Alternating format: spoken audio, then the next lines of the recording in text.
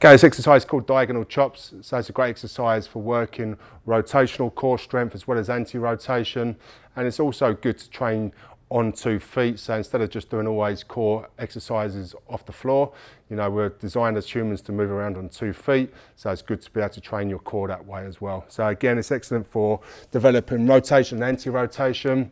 And with this, we're going to come up to, say, head height. I'm going to come down to hip height. So it's a big movement, and it really replicates that same exercise, the chopping type movement that you can do with, say, cables or a medicine ball. But we can do it a little bit more explosive, I find, with the battle ropes.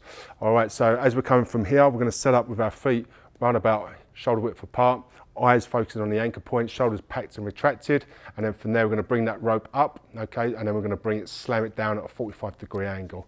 Okay, so we're going to bring it up.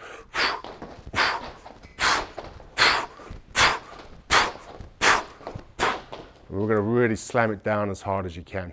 You can also put a little bit of legs into this movement as well. So you can do your squat into almost like a power slam, but doing a diagonal chop. So it's a real good exercise for working the lower body as well.